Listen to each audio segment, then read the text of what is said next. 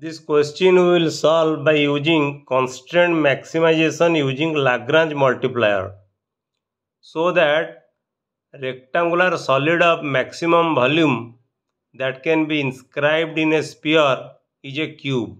Suppose you are given a sphere and inside the sphere you are given a rectangular volume, and that rectangular volume is equal to a sphere that will be a cube. You have to prove it.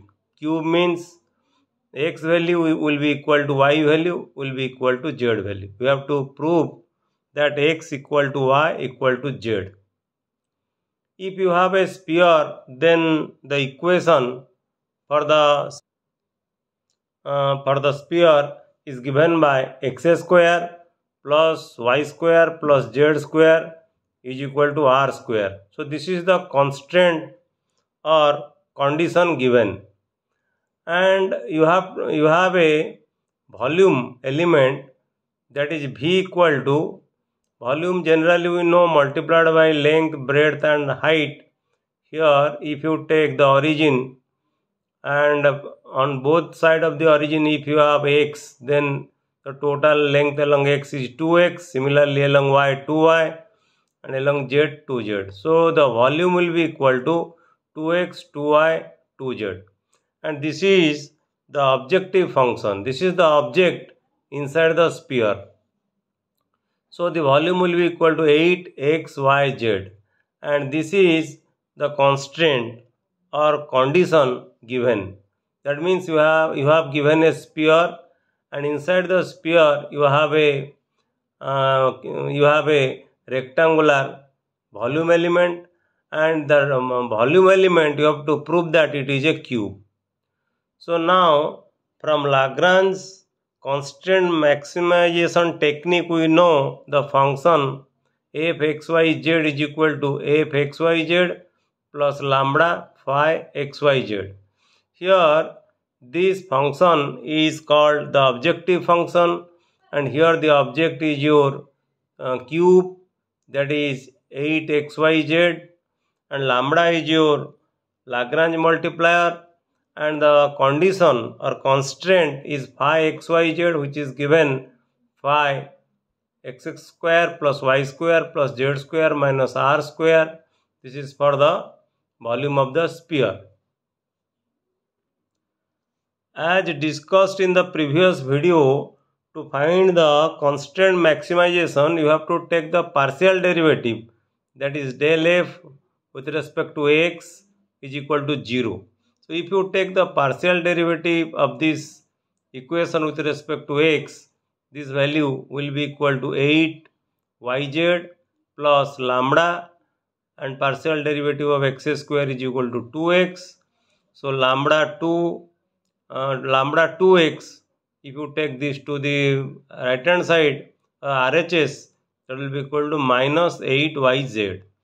So 2 lambda x square, if you multiply x on both the sides, it will be equal to 2 lambda x square. So 2 lambda x square will be equal to minus 8xyz. Suppose this is equation number 1.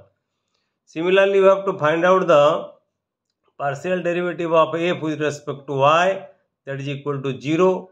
If you take the partial derivative of 8xyz, it will be equal to 8xz plus lambda, and partial derivative of y square will be equal to 2y. So lambda 2y will be equal to minus 8xz, and if you multiply y on both the sides, it will be equal to 2 lambda y square is equal to minus 8xyz. This is equation number 2. And if you take the partial derivative of f with respect to z is equal to 0, and what is the partial derivative of this equation with respect to z?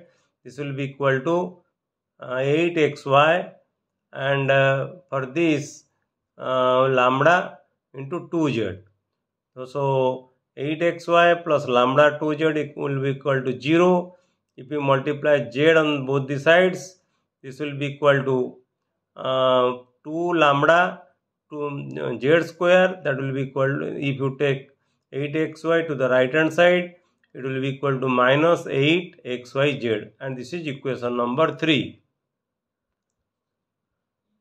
And you see in the left hand side of equation 1, 2 and 3, the left hand side value is same, right hand side value is same, minus 8xyz, minus 8xyz, minus 8xyz.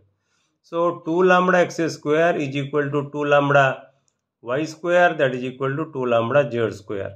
So 2 lambda, if 2 lambda x square is equal to 2 lambda y square is equal to 2 lambda z square, then x square will be equal to y square is equal to z square, or x equal to y equal to z. Therefore, the rectangular solid is a cube inside the sphere. In this way, you can find out how constraint maximization can be used by using Lagrange multiplier technique. Thank you.